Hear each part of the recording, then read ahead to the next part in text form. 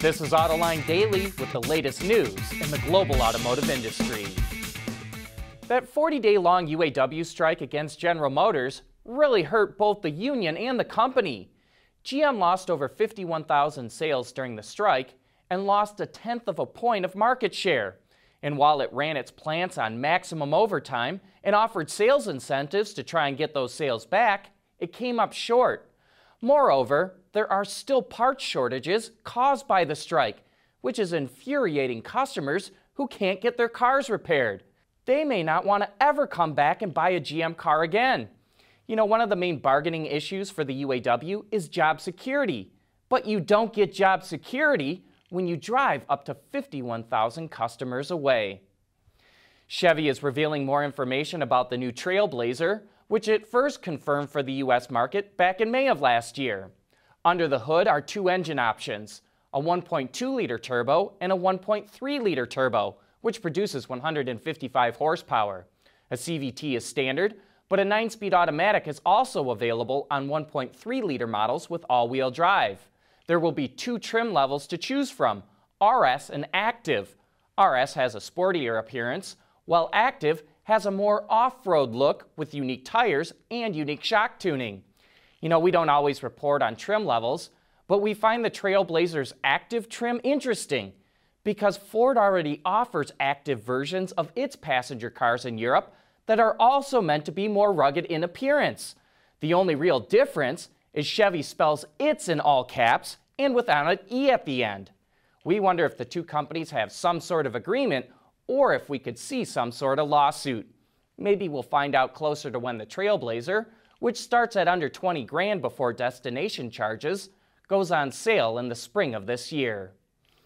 The shift to electric vehicles is underway, and Kia just laid out its EV goals over the mid to long term. Called Plan S, by the end of 2025, the company will offer 11 battery electric vehicles and is aiming to hit 6.6% of the global EV market, excluding China. And by 2025, it's targeting 500,000 pure EV sales annually and 1 million global sales of eco-friendly vehicles, also excluding China. On top of that, the plan includes expanding mobility services for electric and autonomous vehicles and entering the purpose-built vehicle market. It's an ambitious plan, which is why the company will spend $25 billion by the end of 2025 to help achieve its goals.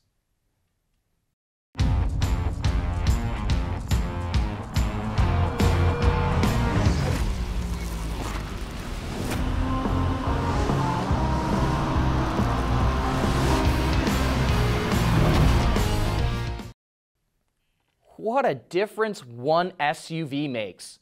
Lamborghini sold 8,205 vehicles last year, up a whopping 43% from the year before and double the number from 2017.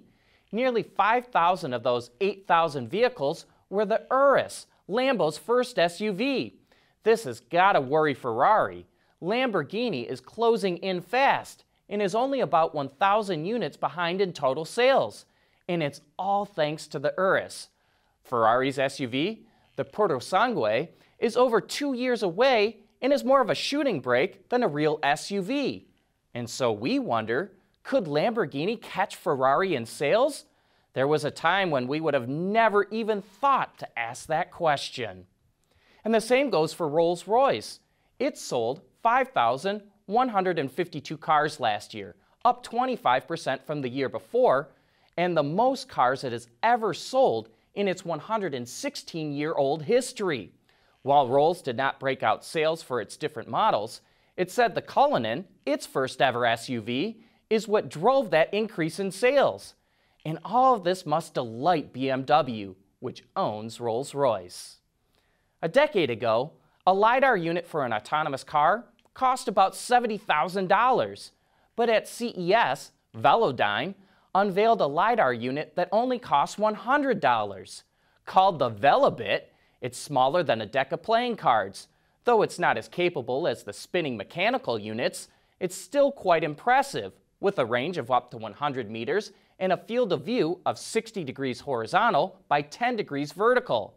Velodyne says it's perfect for level 2 and level 3 cars and for passenger drones. Autoline Daily is brought to you by Bridgestone Tires. Your journey, our passion.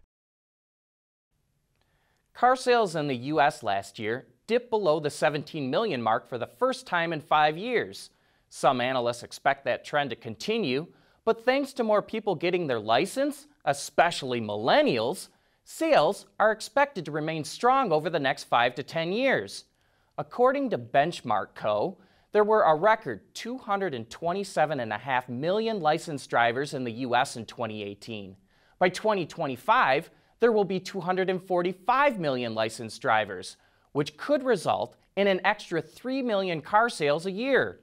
Over the last 5 years, there were 15.4 million new drivers in the U.S., the biggest increase since the 1970s. And over the next 5 years, another 12.5 million people will get their license. And because of that, the report says the underlying demographics supports demand of 16.5 to 17 million units annually for the next 5 to 10 years, which would be great news for the auto industry. SUVs are all the rage, and sporty versions of them bring even bigger profits. So Audi is bringing the S versions of the Q7 and the Q8 to the US. They'll be powered by a 4-liter twin-turbo V8 that makes 500 horsepower, which is planted to the ground via an 8-speed automatic transmission and all-wheel drive. Both models will do 0 to 60 in 4.3 seconds. Other highlights include unique 20 or 21-inch wheels, standard all-wheel steering, and a sport differential. Pricing will be released closer to when the SQ7 and SQ8 go on sale this spring. Last year, Porsche signed a memorandum of understanding with Boeing to explore premium urban air travel. And someone has uncovered patents the automaker filed for its own VTOL. You can see where inspiration for the Boeing concept came from, but there are a few differences, mainly the 4 propellers that allow the VTOL to fly.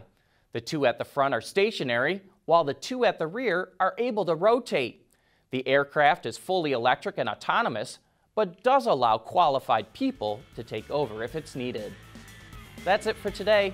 Thanks for watching, and we'll see you right back here again tomorrow.